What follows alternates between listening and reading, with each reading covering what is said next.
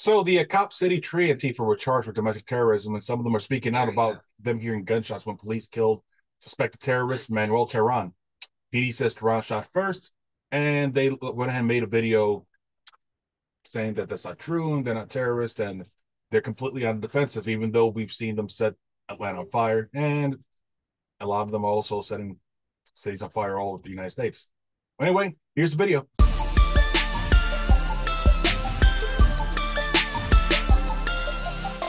I heard the gunshots early on, just a couple minutes after I woke up, and I assumed there had been some people passing through the night before that I didn't really know very well, and it seemed like some people in the chat thought it might have been them, and I just assumed it was these people I didn't know because I didn't want to assume that it was somebody I knew, and I had no knowledge of anybody in the forest even having a weapon, and certainly that no one had discussed with me any intent of violence. The entire point of this protest is that we are just sitting in public space, and sitting in trees, and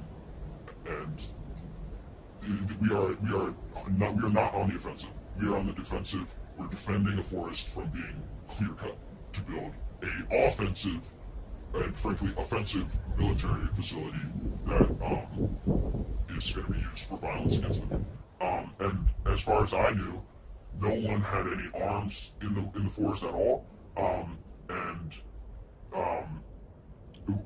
all I knew at the time of my arrest, well, at the time of my kidnapping, was that I had heard gunshots in the distance. I didn't know that there was an officer shot. I didn't know that my friend had been killed. And the officers had not asked me about any of that situation. They did not tell me that I was involved with that.